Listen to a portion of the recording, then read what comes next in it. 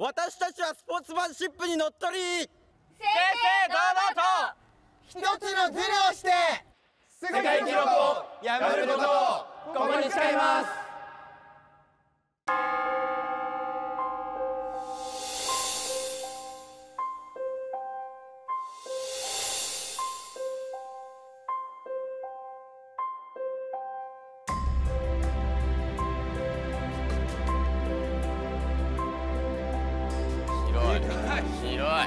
でかい声が遠い。後ろが上がってるスタートブロックがおお、我々のロゴがあそこに乗るのかっこいいね。この水泳場を貸し切って我々が挑むのは50メートル自由形の世界記録でございます。よっしゃ。世界最速スイマー決定戦 50m 自由形。現在の世界記録保持者はブラジル出身のセザール・シエロ選手。その記録は20秒91。そして記録に挑むのは最強の頭脳集団QuizKnock。彼らが知識とズルで水泳の世界記録を破ります。ただその自由形においてなおクロールが選択し続けられているということは押して知るべしです。まあ一番早いんだよね。それも腰警報で泳いだりする呼吸のみだから違ってんの。腰警報いないんですよ。我々は人類の歴史に挑戦しようとしてますよ。まあズル1個だけ使えるから。そうだね。今回は水泳です。50m 自由形。この競技が我々のポテンシャルを最大限発揮できる競技だと思ったからですね。余白が大きいというのがいいところですね。余白が大きいというのがいいところですね。お願いします。お願いします。お願いします。で、だから抵抗をなくそうってことなんですよね。そうだね。だからレーザーレーサーよ、やりたいことは。まあそうね。レーザーレーサーの究極版を作って、さらにそれをこう全身にまとうということだよね。そうだね。あれじゃない、あとバイオミミクリーじゃない、やっぱ。ああ確かに。わざわざ難しく言って生物農法ってことかね。なるほど。その形を真似したら速くなるんじゃない？新幹線もそうだもんね。そうだね。身につける系のズル全部していいんだったら、イルカは絶対参考になるし、つまりフィンをつける。そうね。足はフィンつける。足にフィン欲しい絶対。クロールの推進力の 90% ぐらいはカキだ、プルだって言われてるから、俺はスイミングでそう習った。実際 90% ではないんだろうけど。そうで手もこうなってたよね。そうだね。パドルが欲しい。そうパドルと手がパドルになってる感じで。逆に表面積が少ない方が摩擦は少ないわけじゃん。なんか人間のそのくぼみみたいなのは極力ちっちゃくしつつ、じゃあ首まで覆った方がいいんじゃない？そうだね。鼻とか出てない方がいいんじゃない？これ根本的なことに気づいたけど、これさ、泳げるやつ2人しかいねえじゃん。だから泳いでズル、泳ぐタイプのズルはまあ多分大体僕と。そう、だから泳ぐタイプっていうか菅井さんでしょ、もう全部。いやまあまあまあ。っていうかだってまずクロールやったことある？やったことあるよ。やったことある。泳げないだけ。25やったのだけ。なるほどね。じゃあこんなところでちょっと抵抗を潰す方は行ってみますか。はい。はい。お願いします。我々の秘策のその1が完成したようです。やった。いやいやいやいや。いやいやいやいやいや怖いってやめてやめて。怖い。一応全部埋める覚悟できました。まあ全部埋まってんな。確かに凹凸は減ってる？減ってんじゃない？だって手すごいよ手これ。本当だ。水かきハンドになってる。水かきハンドになってるし、体もねスリムになってる。この水着一番外側に着てるこの水着はかなり着圧が高くて、なるほど。コンプレッションになってる。キュッとなってる。ピチピチなんですね。体を締めてくれてるわけだ。でピンもねしっかり。本当だ。 B ピンですね。でもうゴーグルも突きつにしてきたんだから。そうだね。ちょっとでも目ん玉飛び出そうなんだから。少しでも凹凸を少なくしようと。やっぱ我々としては菅井さんが一番動けるから託すしかないわけ。水泳もねやってたもんね。中学校までスイミングクラブ通ってて、完璧。で一番速かったのは25メートルでターンするやつなんだけど、50メートルクロール29秒までは行ったことがある。じゃあ10秒縮めれば。今はそんな速くない。その29秒はまあだって今1個ずるしてんだから、それ半分ぐらいになるから。そうだよ。まあ大体20秒ぐらいかなっていう感じだね。そうだね。これは菅井さんのポテンシャルをかなり生かしてくれるんじゃないの？目が痛えわ。外しても怖えわ。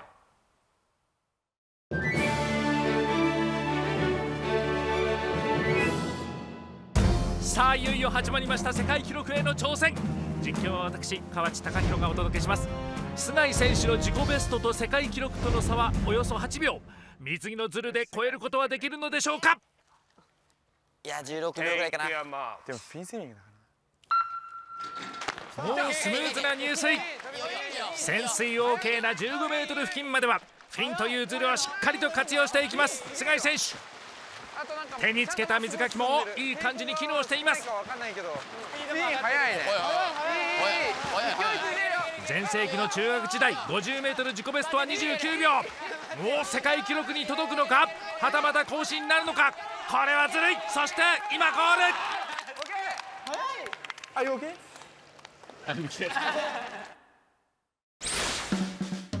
さあリプレイです。さすがは水泳経験者。飛び込みから泳ぎ、実にフォームが綺麗。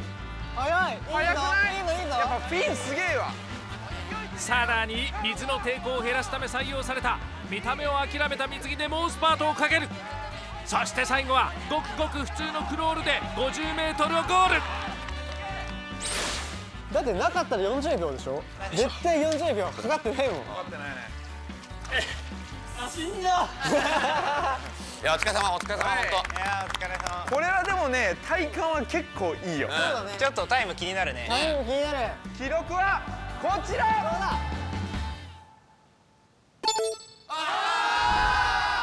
結構いいけど26秒92。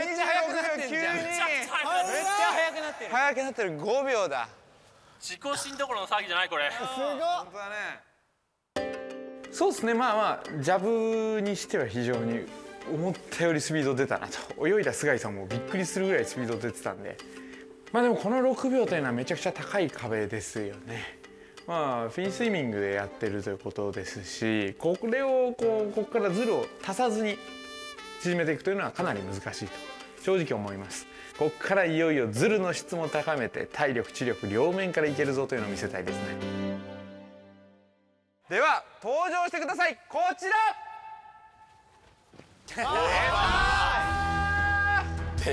でかっ。出てしまった。さあやべえもんが登場してまいりましたよ。これにこれこそが我々の第2の秘策でございます。すごっ。いやでもこんだけの見たらなんか記録更新できそうな気がする。これは飛ぶでしょこれは期待できるよ。さっきは結局 50m 泳いでしまってたんですけど、次はワープですね。次はワープですね。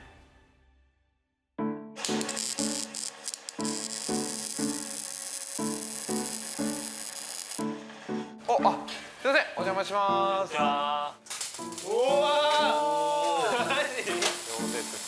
ごい。スタート台を何らか勢いをつけて出せるみたいな。はい。ということで発射台を作りたいなと考えておりまして、その人間逮捕みたいなことをやりたいんですよ。泳がなくてもいい。飛んでる方が絶対早いから。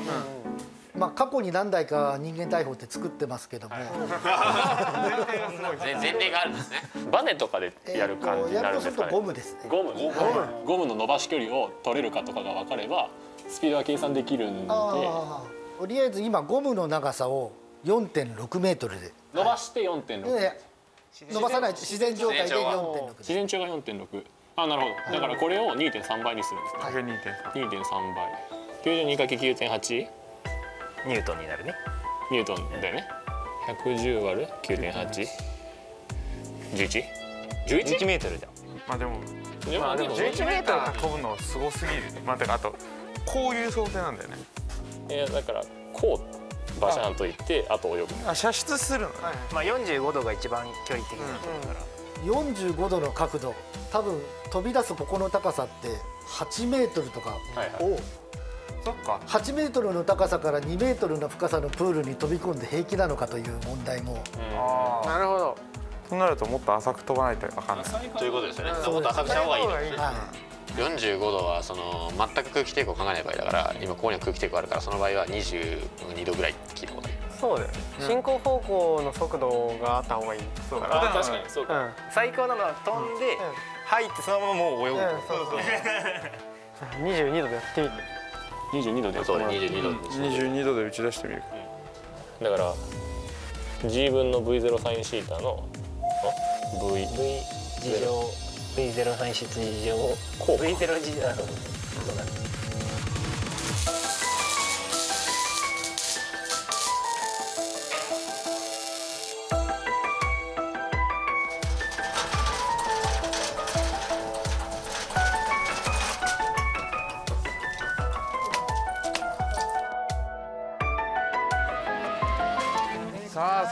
さあセットされましたよ、モンスターが。すごいね。満を持すの語源みたいになってる。意味やね。そうね。なんならちょっとはみ出してるからね。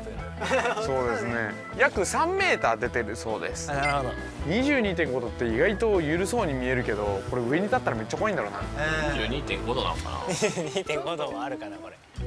なんか安全上5度になってるらしい。安全上5度になってるの。やっぱ危ねえんだなこれ。この低くなった分さ、横方向のね、力あると思うからブースターとして使ってほしいね。コサインシータが1に近づいてるかそういうことですね。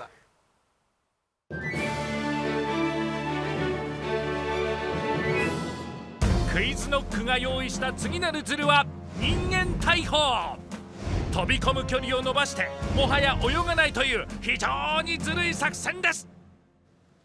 Take your marks。着水。あと衝撃かパニックで方向を見失っているようです。本来のコースからは少しずれて進んでいく須貝選手。フィンもグローブもなくおよそ 40m を自力でただひたすら泳いでいくだけ。先ほどとは違ってスピードが上がってきません。これが人間大砲のダメージなのか。今ゴール。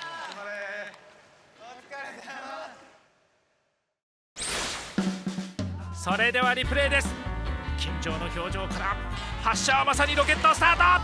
体重70キロの須貝選手が宙に放り出されて一瞬で消えました。あまりの衝撃に固定カメラも見ずに落ちた。そして飛距離はおよそ 10m でした。入水のダメージが大きかったのか、明らかに1回目のズルよりもスピードが落ちているように見えます。お疲れ様。大丈夫か。結構着水した瞬間よろけてたのかなって思ったけど。よろけてた。着水した後勢いが止まるまでぐるぐる回って飛んだ時どうだったの。衝撃がすごかったってこと？まあそうなんかその勢いは生かせなかったの？もうなんか無理。なんかそういうなんかどうしたのとかないそういうコメントを求められても困る。これは落ちるだけ。見てみましょう。QuizKnockの記録はこちら。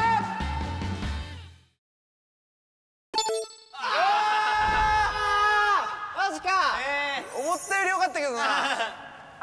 落ちた後の感じに言うと意外と頑張ったなとは思ったけど。そうだね。自己ベストよりはやっぱ短くはなってる。短くなってる。早くなってるわ。まあこれ余裕だろうって思ってる人のためにあえて言っとくとむちゃくちゃ怖いよこ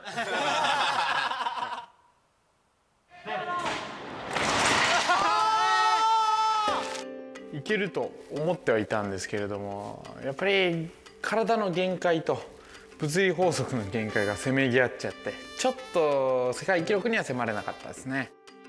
改めて世界記録のパワーってすごいなと再確認できますね。本当に次のズルは一言で言うと他力本願ですね。水泳って言われてるからみんな泳がなきゃと思ってしまっているけど、泳がなくてもいいんですよね。自由形だから。泳がなくてもいいんですよね。自由形だから。スポーツ流体研究室。スポーツ東京中。はいどうぞ失礼します。はい失礼します。お願いします。よろしくお願いします。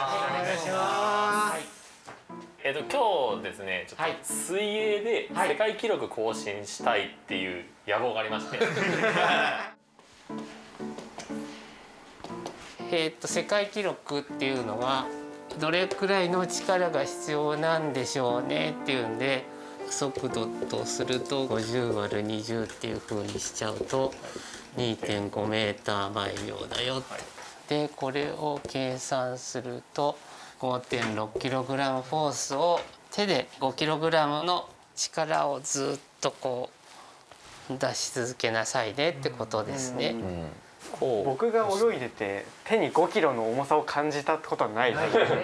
だから5キロの重みを感じるのがまず難しいんだね。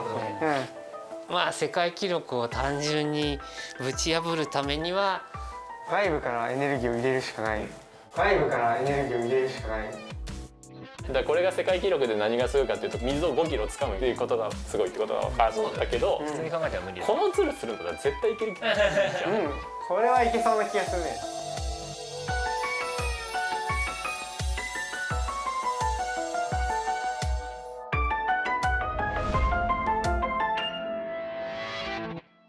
3つ目の作戦はこちら。これだ。ででん。実はこれは滑車を使って、より早く記録を破ろうというシステムですね。で、この人がずーっと紐で結ばれてここまで来てますと。50メートル引っ張ったらこの人もこう行ってここには来れるんだけど、それにさらにもう一個工夫を加えました。これとこれ滑車になっています。滑車が2つあると。動く滑車、動滑車と言いますが、これをこっち方向に向かって引っ張っていくと、この紐がだんだんこういうふうにあ、そうだよね。引っ張られる。そうね。そうすると何がいいかっていうと、25メートル引っ張れば紐自体はこっからここまでが25メートル、ここからここまでが25メートルで、もう50メートル引っ張れてることになりますね、大体。その分ちょっと引っ張るのは力いるよね。そうだね。動滑車の原理的には引っ張る強さは2倍になるはずなんだけど、まあでもこれ水中のものだから、まあ50メートル普通の力で引っ張るよりも25メートルって短い距離にした方が多分いい記録が出る。なるほどね。もはやそれ泳いでないけど誰が引っ張られるか重要だよね。そうだね。まあね、ここは僕かな。引っ張る時の質量も小さいから。そうだね。確かに単純に軽いから。そうだ。だからこれでできなかったら発射台の角度をもう塚井さんの体にダメージを与えるぐらいまでいかなきゃいけないことになりますから、かなり自信はありますね。なぜ3番目の柵が3番目なのかといったら、一番できそうだから。一番できそうだから。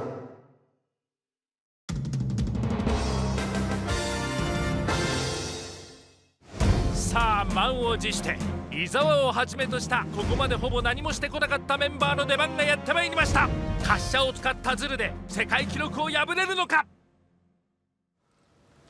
Take your marks。さあスタートです。これはずるい。いやこれは速い。一方引っ張るメンバーはちょっと苦しそう。頭脳派集団クイズノック、とっておきの秘策はなんと力技。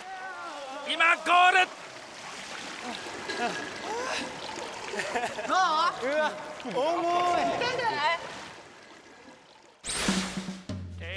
リプレイです。メンバー4人が走り出すとその倍のスピードで水の中を進み出す本当は金槌の山本選手。しかしこれはもはや頭脳戦ではなく体力勝負のズルだ。スクリューでもついてるかのような速さでゴールしました。いやでもこれもっといけたな。いやーちょっとね、なんか思ったより体振られたね。一瞬過ぎて、なんか何が起こったかわかんない。俺も必死だったね。いやもうちょっと痩せた。削られたの。これがダメだときついよ。頼む。では見てみましょう。クイズノックの記録どうぞ。ワ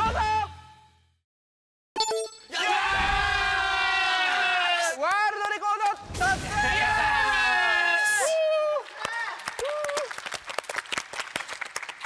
俺もっと出せたわ。くっそ悔しいマジで。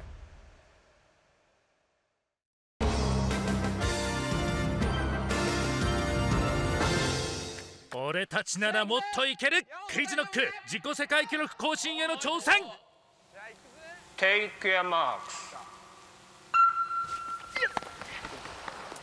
これは速い。山本選手、もはや顔面ジェットスキー状態。ビューティフルな水しぶきを上げて今ゴール。これはずる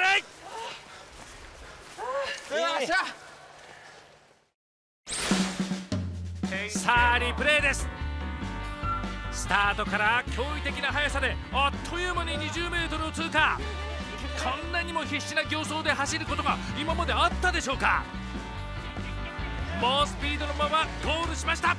果たしてタイムは。どうだった。いや、なんかどうめっちゃ速い。一瞬だって腕まくれとるやん。さあ 50m 自由形の世界記録は 20.91 秒。我々のタイムはこちら。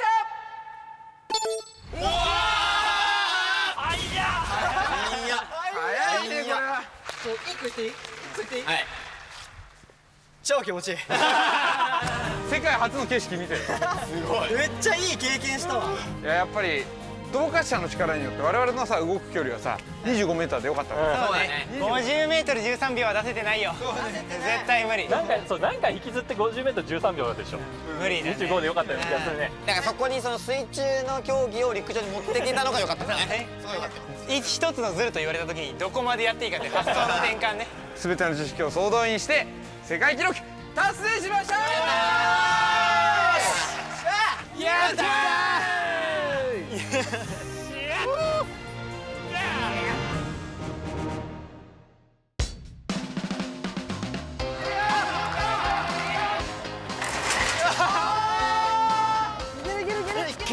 まだこのスピード誰も味わってない。もう本当に自分たちの持てる力を全て出したと思います。やっぱ知識を使えば普通じゃできないことができるということを我々証明しましたよ。やった。